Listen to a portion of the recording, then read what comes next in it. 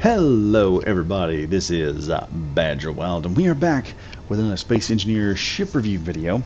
This time we are reviewing something very cool, and it comes from our good friend on the Discord, Lord Zog. Now Lord Zog has put this up on the Discord recently. And this is from a while back. This is before I did the Battleship video, and he dropped this thing out, and I hadn't seen it yet. And I immediately went and looked it up, and it's actually a pretty cool ship. This is an ACC Insurgent class battleship Hangar V. No description on this, which really doesn't need it. It uses all the DLC blocks, and I've already given it a like. But we're going to check this out. Lord Zog put this up on the Discord, and we're going to just check this bad boy out. So, looking at this thing, it reminds me of another carrier that we once had on the channel. See if I can find that carrier, if we have it here. Yeah, it kind of reminds me of the Europa or the Callisto class because of the forward prongs here in the front. But Lord Zog has taken a hyper aggressive look to the front of this thing. Like I will nail your butt to the wall and make you sound like a hentai chick. But this just screams you're gonna have a bad day.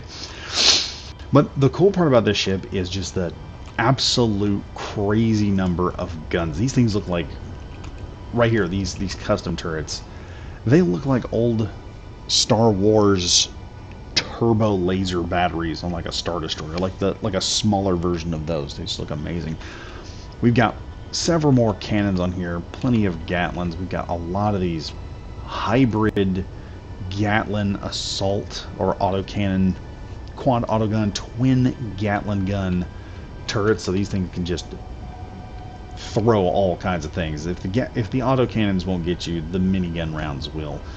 As you can see, we've got these nice thruster packs in here, all nicely and well hidden in their own deep little crevice. So this is something that's been really thought out and how to protect it. We've got more custom autocannons and a set of custom railgun turrets, both top and bottom. This thing can just give a punch to anything that gets too close to it. And this is more of like a big ship, like you would put into a group of people. We also have a landing pad on the back here and a hangar in front, which I'll show you in a minute. We have a small control seat here, and I thought the ship was just like a big drone or something you could go in, because it took me a while to find the door. We'll find that in a minute. But we got this neat little system here where you can attach either a ship with a rear facing connector or a downward facing connector, or both if you've got those.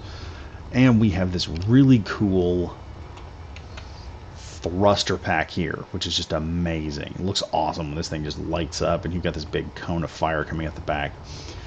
But going to the front to where this big aggressive spot is, this is where you've got a series of drones that can come out that are, I believe, you can actually just control them, and they can come out and do some minor repairs to the entire ship. We also have docking clamps on each side with welders to keep everything welded up and keep everything running. Now, how do you get in this ship? Because I know plenty of people have probably looked at this thing and wondered, how do you get in, Badger? I haven't seen a single door. Well, that's something that's interesting too. That seems to be a pretty cool security feature. So instead of having a door just flush with the entire ship that you just, jump right out into space and it's easy to find, you have to go over here to this nifty little spot. And we kind of do this old school style. We got a corridor you can hop out on and walk around the ship with. So we have this small platform. You can walk over here. Push this down. Unfortunately, we have depressurized this room. There we go. We got our nice little rack of suits and everything. And then we go into here, which is the main body of the ship. So before we go everywhere, we're going to have to clear this room and clear the ship a specific way, because this thing has a very nice interior. But first we'll go up here, and And one of the things I want to say is, somehow I missed this block. I did not know that there was a block here that that could make a room look like you were a pro video gamer or something. Like, here I am making YouTube videos right now. I wish I had a setup like this. I really do. This is apparently some type of sound block. Sort of like the jukebox, only this is more like the entertainment center block. So it's like the jukebox is like the cheap thing you get. This is like what you get when you become a pro. Well, this is the setup I'll have when the channel gets to like 1 million subscribers. We'll put it like that. We've got a couple of, it's got lounge chair, bookshelf, plant, a couple of places for coffee mugs, things like that. There's a nice little lounge area with a couple of pictures. Really cool. Really, really cool. We got plenty of gun storage because you need all that stuff in this room. And we've got all kinds of toilets with privacy doors. I was just looking through here, just checking things out. There's probably some doors here that I forgot to shut. Oh, we have a nice little projector block here for projecting stuff on this little screen right here. And we got a nice little turret to defend the inside of the ship with. If someone jumps in here and just gets shot. On top of that, we got a nice set of couches, access to the storage. We've also got more suit storage, all that good stuff. So before we go any further, let's go into the back here. And we're going to check this area out. So I'm going to do this with the jetpack, because there's a lot to see on this ship. I'm telling you. Lord Zog must moonlight as an interior designer. So here we have the first of what I believe is two reactor rooms. At first I dropped down, I was like, oh cool, there's a reactor room. Then I start flying back up and I'm like, oh wait, there's a second reactor room. So yeah, we got batteries. We've got two massive nuclear reactors here on either side with an oxygen tank going up to a series of pipes. Just an awesome looking room. And also there's another thing, when you hit this thing to full power, these vents are going to open up and it's probably going to make a whole ambient area nice, easy to move around. Because this is a battleship, everything should be nice and big. It should be open. You should be able to get through it very easily. All right, we're going to head here, and we're going to go down a couple more. And here we are at the bottom. As you can see, secondary room, same exact setup. Two large nuclear reactors, plenty of batteries. And since they're stacked on top of each other, even if one engineering room gets hit, the other one is on the bottom or on the top, it's very unlikely you're going to hit the other one. So let's continue back up here real quick. And we will head out. Also, that's just a ladder for the other side. It goes all the way down. It's the same exact as the other one. So I mean, a lot of redundancies in here, just in case, let's say a railgun round rips through here and tears that area up to where you can't hardly get through it. You've got another way to get through. So continuing on, we're going to go through here, which takes us into this area of these two rooms. We're going to go here first, so you guys can see we've got a nice medical bay. Looks like a sterile environment. Also like how this window has been put in. So you have this kind of asymmetrical looking window going into it. It actually looks cool. I never thought about doing that. So pretty awesome on that aspect. Like I said, Lord Zog must moonlight as an interior designer because the interiors of this ship look amazing. The outside looks cool. Don't get me wrong. The outside looks amazing. But then you get in the inside and you're like, holy crap, there's so much detail and thought that goes into this ship. It's just awesome. So we got all the good stuff. We got the new block for medical and all that good stuff. So if you want to respawn, this is where you're going to respawn out. Just an awesome, like I said, just amazing stuff going on here. We also have this nice bar with a door you can drop down. Back here we got the sink blocks, we got the cooking blocks, we got the coffee block because we all need the cosmic coffee while we're out here working late on the battleship. And we got another nice little grill over here and a nifty little bar with a sink, as well as plenty of lounge area for everyone to lounge around and just chill with. Like I said, this ship could just jump. Also, cargo containers everywhere. There's something else I like about this ship. Something I'm going to harp on this a little bit. Having a cargo container that you can just access at any point in time that just accesses all the ship's cargo, amazing. I can't tell you how many times I have hated ship designs because I will start to use them and you will end up with an area where you just don't have a cargo container. You're going to see this again here in this room, which uses the new bed blocks. And you can see here we've got room for, let's see, well over, let's see, 1, 2, 3, 4, 5, 6, 7, 8 individuals up there, and even more down here. This is just a bunkhouse. If you think this is bad, you should see what a real battleship is like. Sounds like some experience talking. Yeah, usually military ships are pretty Spartan, except the Monitor in the Civil War. The Monitor was actually probably the only example I can find of a luxury battleship, because it was designed for war, but the guy that made it actually put like velvet seats and stuff inside of it. If you ever read up on it, then the South's Virginia class was just like it was just a wooden barge with a steel cap on top of it and a bunch of guns sticking out. It's wild. I'll have to do a video on those. But anyway, once again, you got some cool stuff here. You got access to a vent. And I thought, well, I guess not. I guess we didn't have access to anything in here. But as you can see, we've got some really cool, like, plenty of space. This is where you could, like, bring your entire crew of friends in, and y'all just start going at it. Not like that. Not like that. Just, you know, go at space engineer stuff. Not, I'm gonna quit now. Let's go to the next room. We're gonna go down a hole. So anyway, we kind of skipped a room. We're gonna go in here. If I can get my character to go down. Down, down, down, down. There we go. So in here we've got 2 interior turrets defending. This is the main bridge. Got all our blocks and everything. This is a cool. This is when you think about how you want to make things look. Hop into the cockpit here for your ship, and you can see all kinds of stuff. You can see your readouts. You can customize these screens. Obviously, we can customize all these screens, but then you can see your programmable blocks working. You can see your ship deal. This is like a readout. I've messed around with this before, showed y'all this thing. It's amazing. If you want to see what damage is happening to your ship and know where it is, you can coordinate with other players.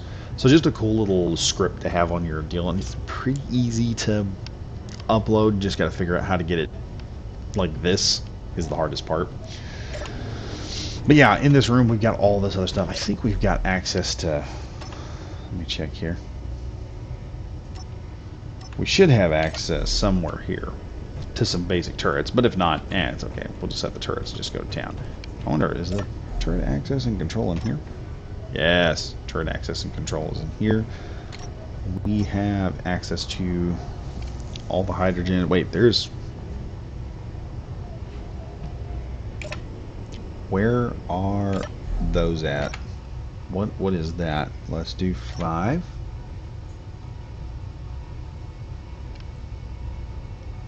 Where is that at?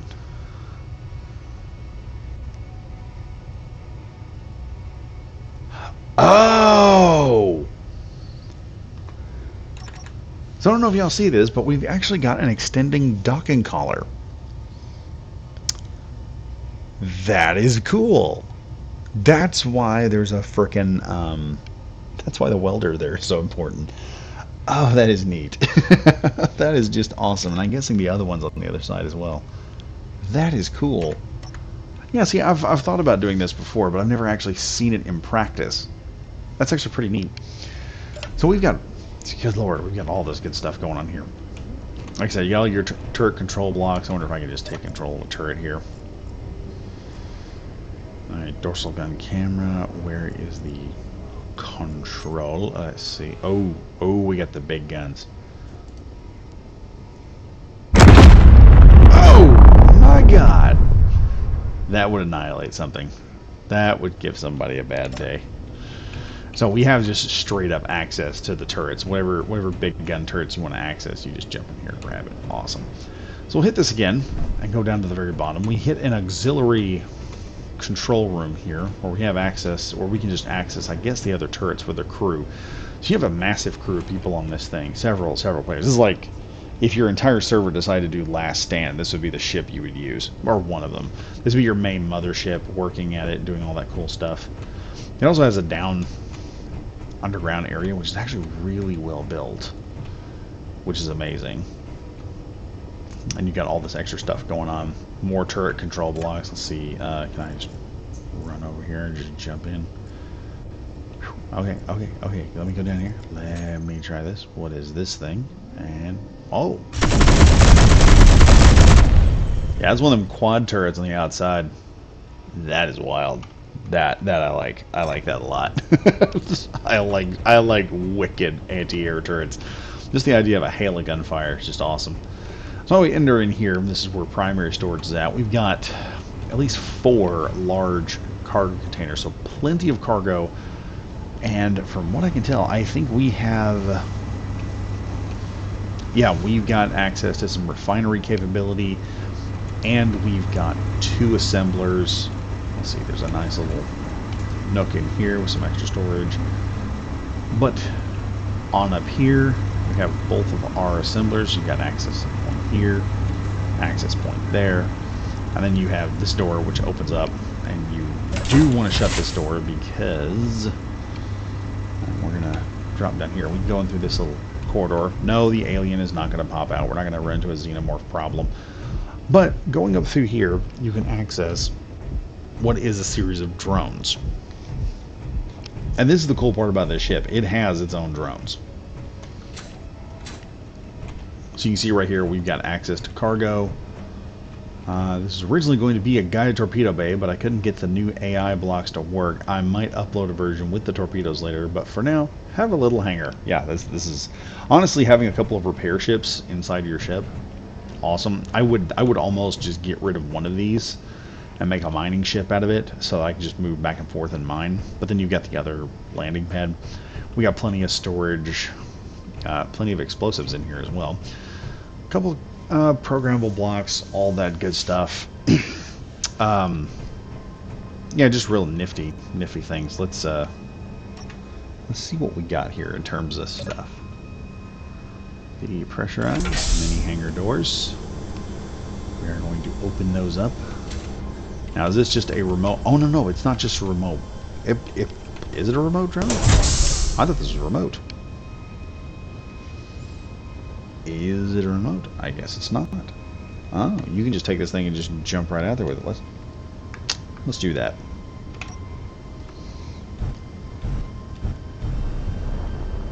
Oh, cool. So it's probably not a remote drone. This is something that you can actually just physically jump into. Let's see, what cameras have we got on this? We've got a forward camera so we can see what we're doing. Okay, and number 6 is I'm guessing a rear camera. Yep, that's a rear camera, so we can lock ourselves back in. Where's that rear camera? Okay, it's right there, so we just have to get it right underneath it. And so you have this small little repair ship you can run up there and just do some work on. You also have locking landing gear. I don't know what this is. Don't know how that works. Okay. But anyway, awesome, like I said, awesome ship. You can just kind of see right there. This just mega size just battleship that you've got. That makes everything just look way better. And like I said, it's just a super aggressive, kind of a battle carrier. I mean, it is a hybrid ship, but it's got some neat features. Like I said, the cannons look awesome. This is something you would, like I said, you take with your friends. Like if you had like several buddies, like 10 or 11 friends that wanted to play Space Engineers with you online, and you can get the guys in there and do the survival scenario where you just take on endless waves with just this and just drop this in and try to defend with this thing. It would be awesome to see done. I'm not gonna lie, might do that. I might take this thing with some friends. In the future, we may have to take this thing and see what we can do, what we can defend with it at some point. We may have to test this thing out. I don't know when I'll get the time to do that, but either way, awesome ship. Like I said, anyway, folks, hope you guys enjoyed this ship. Hope you enjoyed the build and all the features of this. And if you guys could get on the Discord and give Lord Zog a nice little thumbs up on his build, tell him we all appreciate it, and I'll leave a link to this in the description. There's also a link to it in the Discord if you guys want to check it out. And as always, my name is Badger Wild, saying stay safe, stay frosty, and I'll see you guys in the next video. Goodbye for now.